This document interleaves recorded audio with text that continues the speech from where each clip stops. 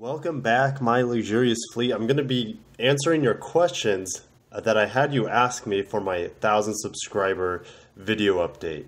I'll see you on the other side of the intro. Hit that like button. Let's do this.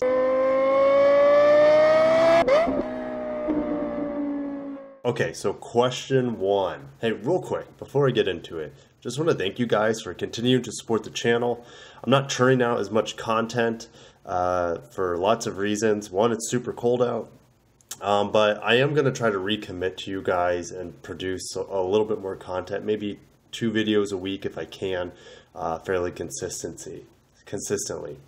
I also want to thank you guys because I think I'm over 1,200 subscribers now. So what was it, like 2 weeks ago, 3 weeks ago that I, had the subscriber Q&A video. Now it's just a few weeks later and I have a couple hundred more of you guys. So let's just get into question one. Feel free, guys, to ask questions again down below. I'll probably answer them in the chat instead of a video like this, but this is kind of fun for me anyway. So question one, will Lexus ever make an all-wheel drive ES? Any news on Lexus pursuing all-electric vehicle to compete with Tesla? Yes, Lexus is going to make an all-wheel drive ES. It's been all but confirmed. Expect it in about a year from now. And when that debuts, that's pretty much the cue to kill off the GS, unfortunately. But yes, the ES will have all-wheel drive. I would expect it in about a year from now. Onto the all-electric vehicle.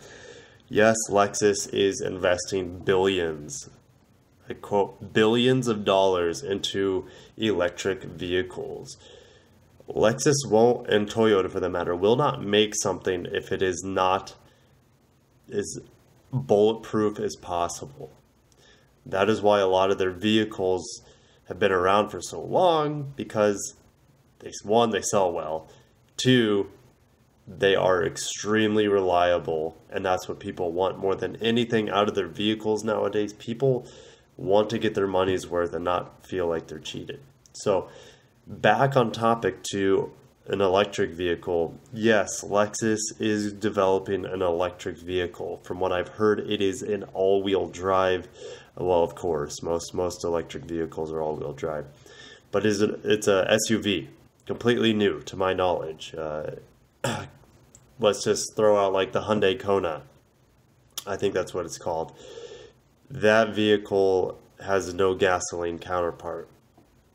Now, I know it's a Hyundai, but it's an electric vehicle and there's not that many of them. So Lexus is developing their own SUV, from what I've heard, to be all electric only. Thanks, Tayshawn. All right, this one from Christian Games. Did you get a lot of customers that haggle you about car prices, or do you both come to a mutual, affordable agreement that helps them save money and helps you make money? Great question. So let's take a step back.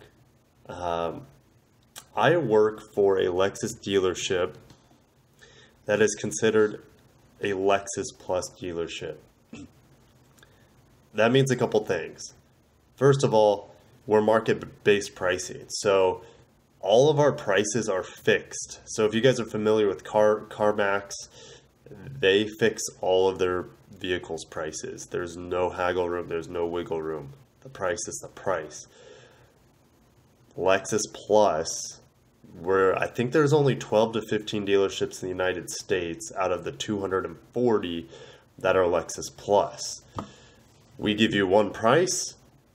It's kind of a take it or leave it mentality. We are very prideful about it. We stick to our guns. People still try to haggle. No matter how many times we tell them, hey, the price of the vehicle will not change a dime. This is the very best price we can do. So we always have an MSRP. Of course, that is from the factory. And then we have a Lexus Plus price that, depending on the vehicle, let's just say it's $2,000 less than the MSRP. And that is the price anyone can buy the vehicle for.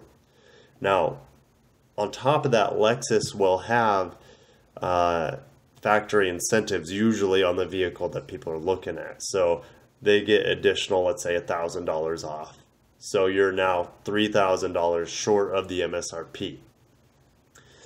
How do I make money? Well, every Lexus dealership is different. I make money not on commission. Since we're Lexus Plus, I don't know if there might be some Lexus Plus out there that make money on commission. I make money off of volume. I'm not going to put up my pay schedule or anything like that. If you guys are interested of how I get paid based off of products and volume, I could definitely spend about 20 minutes on a video just for that. But I make money on volume, and it's specific to my dealership. So the dealership has say on how they pay their salespeople. I don't think Lexus has any say over that. So I do make money. The summer it's the easiest to make money just because volume goes super high.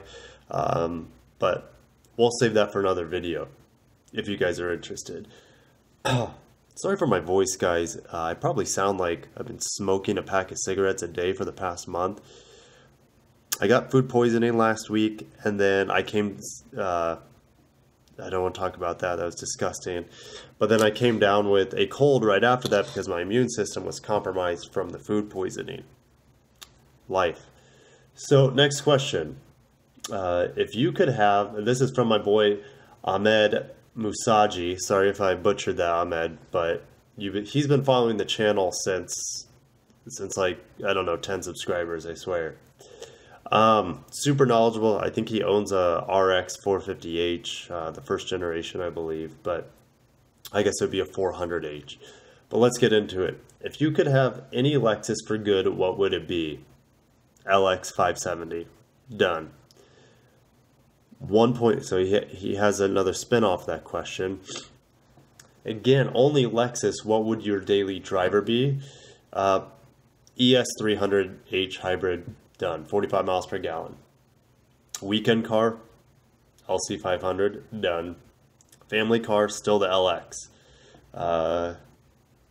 I have no desire for really any other crossovers. I kind of like the UX. I think it's cute. It's efficient, but I personally don't like the RX or the NX that much. I think they're amazing vehicles for the right people. They're built amazingly well, but they're not my favorite. What is my ultimate Japanese car?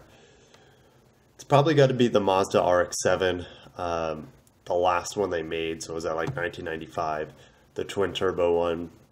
I grew up playing a bunch of Need for Speed video games on like GameCube and Xbox, and the RX-7 was just like a legend in those games. So was I think it was the R34 Skyline, but the RX-7 I love the most. It handled the best in those games. I love the styling the best. So that's my ultimate Japanese vehicle. My daily, family, and weekend Japanese car, I would just go back to that, what my favorite Lexus vehicles would be. Moving on, my ultimate non-Japanese car. You know, I've been liking minis lately. I just like the design of them. I don't like the interior design, but I like the exterior design of minis. But you put me on the spot there. Lux Cruisers, my boy with Lux Cruisers. He's been following the channel for a while. I see him on pretty much every single LX or Land Cruiser video outside of my channel. So he says, I've always wondered if you do these to eventually become a YouTuber, is this simply a supplement to your work at the dealership? Excuse me for my sniveling. Do your videos bring buyers into your dealership? So I'm not going to read this whole thing. Let's just segment it. I've always wondered if you wanted to do these, eventually become a YouTuber. Yes and no.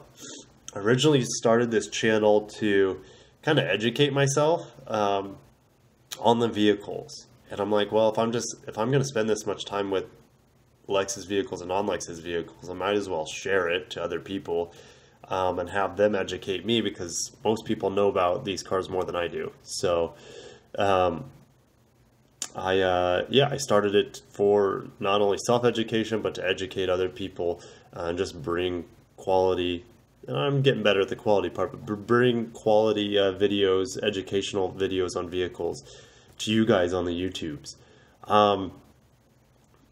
That was my original goal. If it becomes something I can do full time, then hell yeah, I would much rather do this than sell Lexus.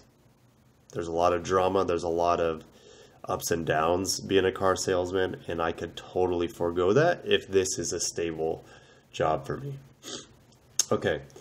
Do my videos bring buyers into your dealership? No. However, there was a guy who bought a car from a different salesman, internet salesperson, and he's like, oh my gosh, that's the dude from YouTube, blah, blah, blah, blah, blah. So that was kind of cool, just because, I only have like 1,200 subscribers, so I don't have that big of a ecosystem of people who know my videos. So that was just kind of cool to know that, I'm actually helping people in their buying decisions. And that was another goal of mine as well. It wasn't necessarily for me to bring people in, because the average buyer is like 65 years old, rich person. They don't watch YouTube. Average people watch YouTube or my generation or younger.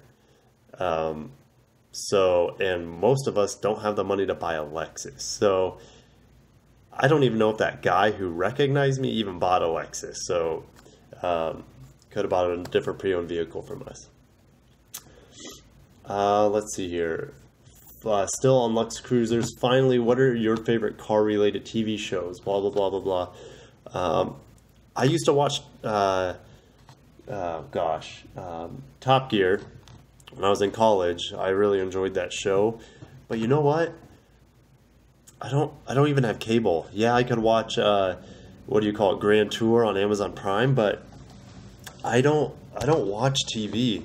As crazy as that sounds, yeah, I'll catch different videos here and there from a couple other YouTubers, like obviously Doug DeMuro and Tyler from Hoovie's Garage. I'll watch him. I also like Redline Reviews now and then. He's a little dry. And same thing with Alex and Autos. He's a little dry, but their videos are educational. I like the Straight Pipes guys. I enjoy their videos quite a bit. They're probably my favorite YouTubers for videos on vehicles. So I hope that answered your question. Sign to Trace. So sign of 3. What are your thoughts between a 2019 ES350 F Sport front wheel drive and a 2018 GS350 F Sport rear wheel drive? Well, they're so similar, yet so different. They're both mid-size sedans, very sporty. They both have adaptable variable suspension. They both have the same engine. They both have an 8-speed transmission. The GS has like 9 more horsepower than the ES. To answer your question, I would pick the GS 350 all-wheel drive F Sport. However, the ES 350 F Sport is probably about $5,000 less, if not more, than the rear-wheel drive F Sport GS. So I think you can't really go wrong with either. They're so similar yet different. Here's your answer. Wait for the all-wheel drive ES. Done. Last question from Marcus Bertolozzi. Will the LS get a twin-turbo V8?